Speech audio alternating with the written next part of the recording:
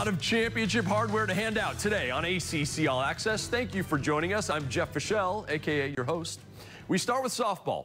Florida State was going for a 5th straight ACC championship. Pitt took a 4-0 lead in the 6th.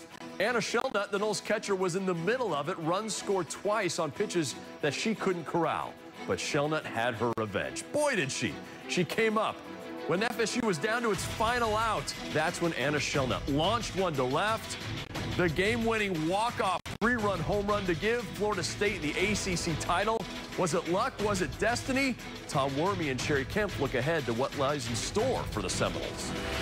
Well, Sherry, what is it about Florida State that makes them so dominant in the ACC and so competitive on the national scene as well?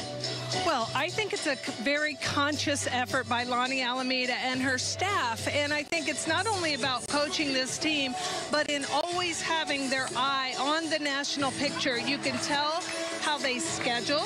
You can tell how they put their team together to compete at that level and in that schedule. And I think that Coach Alameda is never just thinking about the conference, but always thinking about June in Oklahoma City. Okay, talking about that now, what are the prospects for the Seminoles as they play in the NCAA tournament, trying to get back to that College World Series for the 2nd time in 3 years?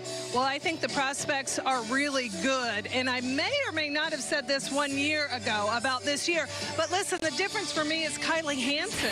You brought in an ace to add to Megan King.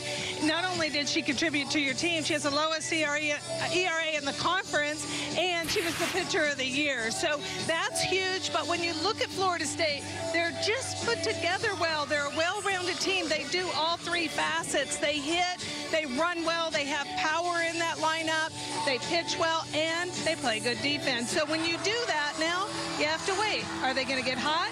Are they going to be disciplined in postseason?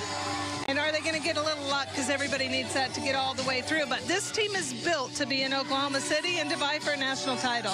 Florida State, the class of the ACC. Tom, Sherry, thank you both. Florida State goes into the NCAA tourney as the number 6 seed overall. So they're hosting a regional this weekend, and if the Noles advance, they'll host a super regional next weekend. Notre Dame also made it. Pitt's loss hurts even more because the Panthers didn't make the field of 64.